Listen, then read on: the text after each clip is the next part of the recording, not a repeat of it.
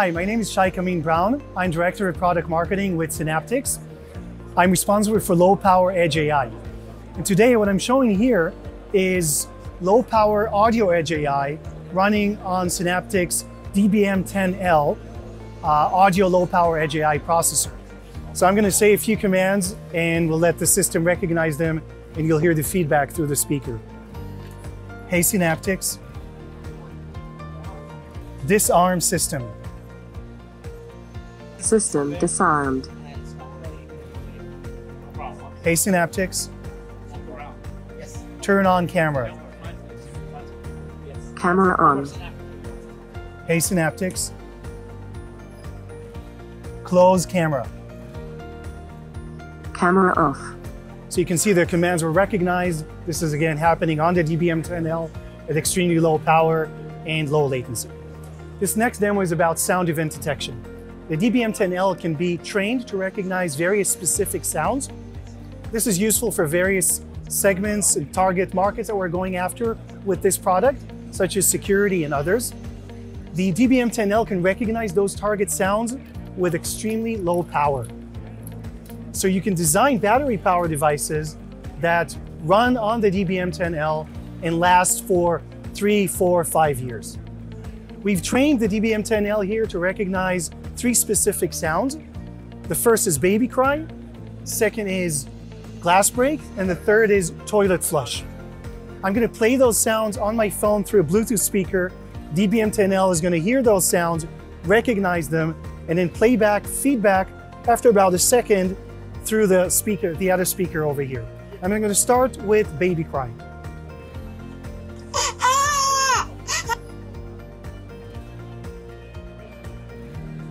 Detected baby cry. All right, next one, I'm going to do some glass breaking.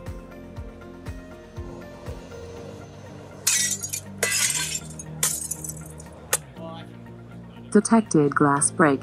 And the last one, toilet flush. Detected toilet flush. So all these sounds are detected by DBM10L. Again, it's extreme low power, battery power devices. This next demo is user voice authentication. The DBM10L runs an application that can detect specific voices that enroll to be recognized on this application. This is a partner implementation running on the neural network processor inside DBM10L. So I've enrolled I enrolled my voice earlier, and so this is going to recognize my voice as soon as I start talking close enough to the microphone. It's a very noisy environment, and you're going to see that my voice is recognized. Megan here is going to talk after me, and you see that her voice is not recognized. Hello, this is Shay. Can you recognize my voice, please? So it takes a couple of seconds, and you see it says it's a match. I'm going to do this again. Hello, this is Shay, and this device is going to recognize my voice. And again, you can see it says a match. Now, Megan, you go ahead. Hi, this is Megan. Can you recognize my voice? So you can see it did not recognize Megan. One last time, I will show you that it can recognize me. This is Shay. Can you recognize my voice, please, from Synaptics? And you can see it's recognized again. In this next demo, we're going to show how developers can use our partner's tool. Partner is called Imagimob. The tool is called Imagimob AI Studio. And developers can use that to easily and quickly create AI models that then run on the DBM10L. So this saves a lot of development time, saves resources, and gets you to market more quickly. In this case, what we're showing on the Imagimob Studio is a project that was created previously. Very simple project detecting a couple of short phrases, short commands, in this case up and down. Here at the bottom, you can see the various training data that was fed into the system. So there's various recordings, and you can see some information about the annotation of each recording. So this is the training data. You can also see some indication of pre-processing code. The pre-processing code is provided by Synaptics and integrated into the Imagimob Studio tool. You can see some of the properties of the pre-processing information or pre-processing code. such as sample rate, frame size, etc. And then once these two are available, the training data and the pre-processing, you can you can send the information to the cloud for training. And there are two ways to train the data, to train the models using the data. One is to import an existing architecture using this button, and the other is to generate a model list. This is automatically generated by the Imagimob cloud service.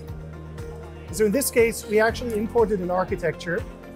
What you're going to see when I go to the cloud view, so this is a view of trained models available in the cloud. This was pre-trained.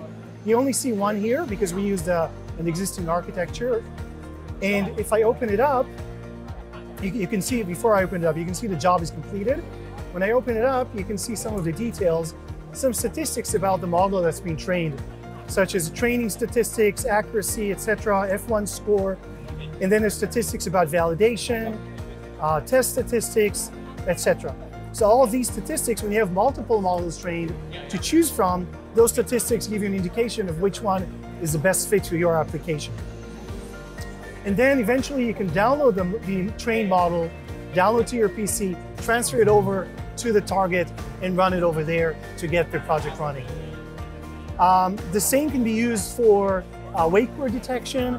It can be used for sound event detection. All you need is to bring in the data, feed it into the Imagimob tool, and train your model. So that's it. Those are our demos on the DBM10L for today. Thanks for watching.